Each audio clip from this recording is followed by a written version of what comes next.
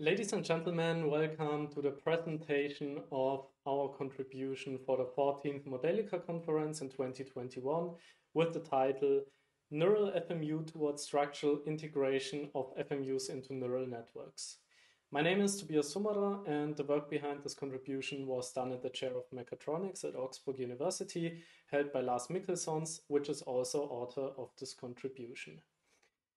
I will start by giving a very short introduction on neural ODEs, their extension to neural FMUs, and the use tools and standards of this contribution. Then I will introduce you to the libraries FMI.jl and FMIFlux.jl, the core of our work here, followed by two small coding examples. The first one is on how to simulate a FMU, and the second one on how to set up and train a neural FMU.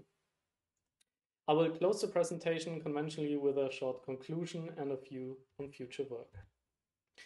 So let's get started. Physical systems can often be described as ODEs. Even if we got PDEs, they are often discretized to ODEs. Solving an ODE requires a numerical ODE solver, which numerically integrates the physical system dynamics.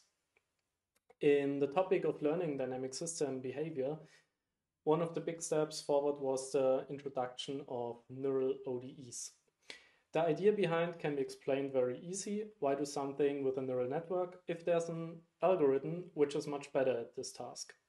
The task I'm talking about is numerical integration. So instead of setting up a recurrent neural network that can learn a simple numerical integrator like the explicit Euler method, I use the neural network only to learn system dynamics, so the system state derivatives basically, and use a state-of-the-art numerical solver for numerical integration. This step led to many advantages. We are often faster and use less memory because we can use modern techniques like order and step size adaptation during the integration. Plus, we can simply change the numerical solver if it doesn't fit our requirements according accuracy or performance anymore, and use any other numerical solver. So the core question behind our contribution was, how can we use this beautiful concept for hybrid modeling in real applications, meaning with models from common modeling tools? Modeling in industry is done in modeling tools, and there's currently no modeling tool, at least I don't know one, which offers the possibility to freely build and train advanced hybrid models. So we need to export our model from the modeling environment to a machine learning environment. For hybrid model machine learning, we suggest the use of the Julia programming language, which offers many advantages, like it's very fast. The developers often speak of C fast, so there are benchmarks of use cases where Julia code runs almost as fast as native C implementations, and it's platform independent. There are many impressive libraries, like for machine learning, automatic differentiation, and solving of differential equations, which makes it an ideal starting point for our aim. For the transfer process of our model from modeling to machine learning tool, we also need a model exchange format that is supported by many modeling tools. Therefore, we picked the most common one, FMI. The problem on the other side was that although there were some efforts for Julia FMU importer, there was no ready-to-use solution. So this is basically where the story begins. So we start again by having a look on the neural ODE topology and extend it by a model exchange FMU. Further, we can extend the hybrid model by another neural network if we wish so. As you can see, the first neural network operates on system states, and the second neural network is able to manipulate system state derivatives, meaning the system dynamics. As a side note, even if we consider the model exchange FMU as part of the neural FMU here, it is also possible to build neural FMU setups with co-simulation FMUs. But for many use cases, it is far more interesting to use model exchange FMUs, because doing so, we can manipulate the system dynamics before the numerical integration. This is not possible for co-simulation FMUs, because the numerical solver is already part of the FMU, and there's no interface to play with the system dynamics before the integration. The technical challenge here is not to build the hybrid model or evaluate it, but to train it. In general, we need the sensitivities of our loss function according to our net parameters. At the example of our figure, if our loss is defined, for example, as mean squared error between neural FMU states and target states from a data source, we need to differentiate through the entire model. So the technical challenge was to provide parameter sensitivities for this construct by chaining derivatives determined by different methods together. A much more detailed view on this is part of the printed contribution. So let's have a look on the libraries. We started by implementing a library to import FMUs into the Julia programming language called FMI.jl. FMI.jl allows for loading, instantiating, parameterizing, simulation, and plotting of FMUs. We can simulate co-simulation as well as model exchange FMUs, and we support simulation of discontinuous model exchange FMUs too. Today, only the most common FMI version, FMI2, is supported in the current release, but we are working on FMI3 too. For easily building neural FMUs, we provide the library extension FMIFlux.jl. With FMIFlux.jl, it is possible to set up and train neural FMUs as easy as common neural networks. Basically, FMUs can be used like a neural network layer here. Both libraries are open source and available in GitHub. You can find the links in the bottom left corners on the slide. Well, this was a very fast introduction to a library, so let's have a look on how this works in practice with a short code example.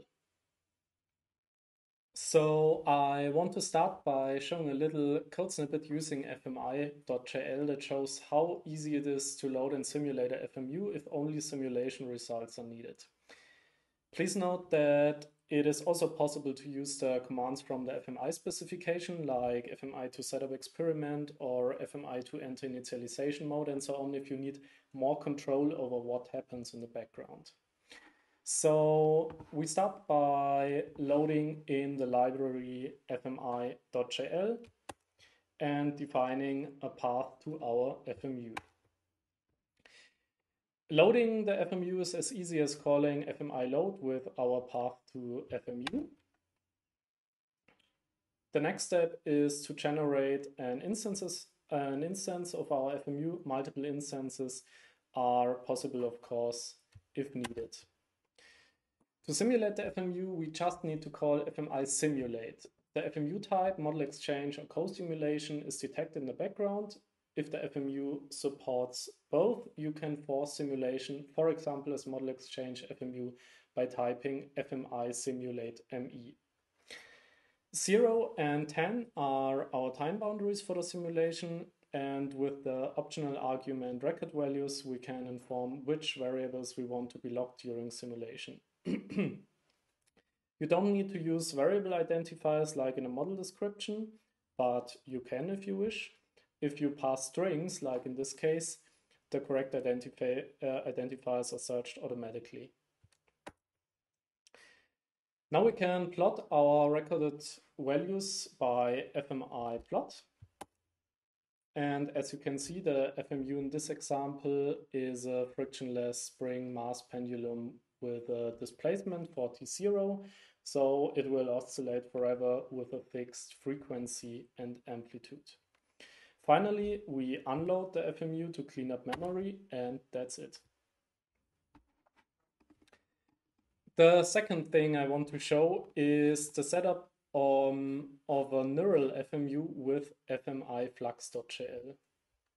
We start again by loading libraries. The first thing is Flux, the default library for machine learning with neural networks in Julia. The second is FMIFlux.jl, our library extension that makes FMUs Flux compatible. And from the differential equations library, we pick our numerical solver, our numerical ODE solver, in this case, ZIT5. We load our FMU and instantiate it. We check how many states we got in our FMU to build up a neural network with a fitting interface. We got 2 states in this case. And now, as in almost any other machine learning framework, we build a neural network out of different layers. But at layer number 2, we use our model exchange FMU, just like a common network layer, with inputs, in our case, the FMU states, and outputs, in our case, the FMU state derivatives. And after the FMU, we got 3 additional dense layers. And that's it. We are almost done. We construct a neural FMU problem by passing our FMU, our network topology, start and stop time, 0 and 10 in this case, our numerical ODE solver, ZIT5, and via the optional argument save at some checkpoints where we want our simulation output to be captured. If we want to check our neural FMU output, we just call our neural FMU problem with the start state x0 and plot it again with FMIplot. Doesn't really look like a pendulum, but we didn't have trained it yet. In fact, our network layers are initialized with random values. Finally, the training is as easy as calling flux.train with a custom loss function I defined off screen. The neural FMU problem net parameters retrieved by flux.params. An iterator with 30 repeats, an optimizer, we picked Adam in this case, and a custom callback function for the logging of the training progress I defined off screen too. And as you can see, the loss slowly decreases. At this point, we will speed up training and have a look at the results. So originally, our neural FMU performed really bad because it was random initialized. But as you can see, after short training, it's doing a much better job. Training has not converged at this point, and we could further improve the fit by using, for example, larger network topologies. We are almost done, so let me conclude the past minutes and highlight where we are planning to go in the near future. To conclude, we presented neural FMUs as the structural combination of one or even more than one atypical neural network, a numerical ODE solver, and a FMU. This setup allows for very efficient learning of dynamic systems because only the part of the model needs to be learned that isn't already part of the FMU first principle model. As for neural ODEs, numerical integration is performed by an ODE solver and not by a recurrent neural network or similar. And to bring this concept from theory to life, we provide the 2 open source libraries FMI.jl to import FMUs into a Julia programming language and FMIFlux.jl to build and train neural FMUs. Future work on the libraries include the support for FMI3 and SSP. FMI cross-checks are currently under testing. For FMIFlux.jl, we need to do some performance optimizations to reduce training time on large systems. This can, for example, be achieved by implementing colored Jacobians to retrieve independent Jacobian entries at the same step. Further, many real physical systems run into stable equilibriums if not disturbed. This natural stability is violated as soon as we add a neural network that manipulates system dynamics. Even if there were no problems for the paper example, very sensitive systems may become unstable if the neural network is not initialized right or become unstable during training itself. A monitored and controlled training process is therefore needed in the future and is one of our active research topics. Finally, the construction of neural SSPs will be interesting too in the future. And that brings me to the end of my presentation. I'll gladly answer any of your questions at the conference communication platform or outside the conference via email. You can find my contact details at the bottom of the slide. Last but not least, we would like to thank our paper reviewers for the very constructive and helpful feedback, as well as Andreas Heuermann for his nice hints, and Florian Schleffer for designing the library logos. Thanks for your attendance and attention.